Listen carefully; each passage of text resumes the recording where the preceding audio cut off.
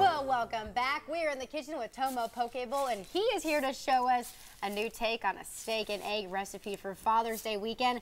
And I was so convinced when I came over here, I was like, okay, where's the steak at? Where's the steak? And you're like, it's a tuna steak. There you go. So, what are we going to do with it? All right, so we're going to start with the cooking the eggs. Gonna let this pan heat up a little bit. Okay. So, I'm going to sear the tuna.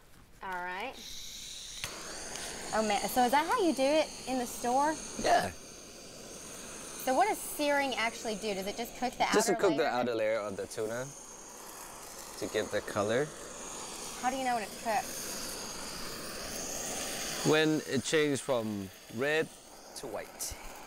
Okay. The goal of this is not try to make the whole steak cook. You just sear it from the outside to get look like a medium rare or almost rare.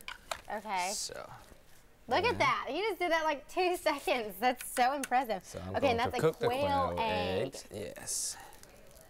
Oh my quail gosh. eggs. I know. I was like, what kind of egg is that? That is so. Do they taste different than regular eggs? No, they taste the same.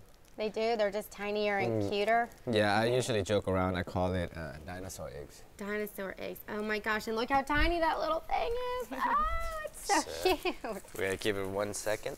Just keep an eye on there for me. Okay. And, then, and you get the rice? Yeah, we're going to get the rice to press it down. That is by far the cutest little thing I've ever seen. Okay, so you got the rice. And then you can put a whole steak of tuna in there. All right. And then the egg's almost ready. Checking on that egg. Yeah. So we're gonna put the eggs on top. Just like that. That is the fanciest thing. And we got one more egg cooking over there, and that's gonna finish it off. Yep. And you just get a little spoon. Is that not the cutest thing? I know, right? This thing is actually really delicious. Wow. It's like a piece of art. Okay. Okay. So put the little egg right there. Back on top, and then I'm going to cut it.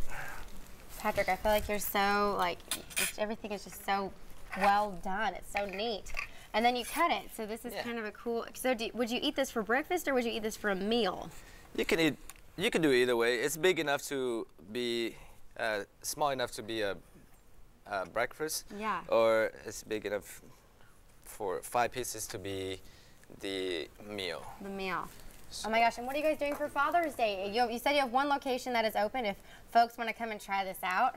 Yes, we have some specials going on for Father's Day, some discounts and some surprises on appetizers for Father's. Ooh. And of course, this one is going to be available at the Kingston Pike location. Oh my gosh, and there you can see that final product. It looks absolutely delicious, and you top it off with, eel what is sauce.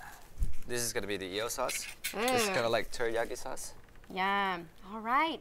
Thank you guys so much. Again, go check them out for Father's Day, and we're going to have that recipe over on our website.